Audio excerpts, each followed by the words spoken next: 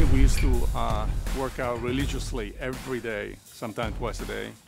I remember we used to warm up with 95 ounce dumbbell. That was a warm up. Superset, 140 pound with 350 pound deadlift. I mean, we were doing crazy stuff, you know, almost 1,300 pound leg press and 280 pound, you know, lunges. I mean, we were like sometimes totally carry each other out of the gym because we were like so worn out. You know, he was giving me some tips on working out, and you know, I always helped him with women. Like I say, he was very gentle and very shy.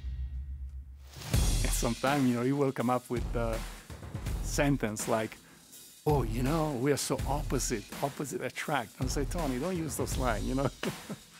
Those women, they hear those lines over and over and over. You're a sweetheart, you know, like you're an amazing guy, you know. You got all the quality that a woman will love. Just be yourself. Definitely helps to have Fabio as a friend too. Well, you know, that doesn't hurt, but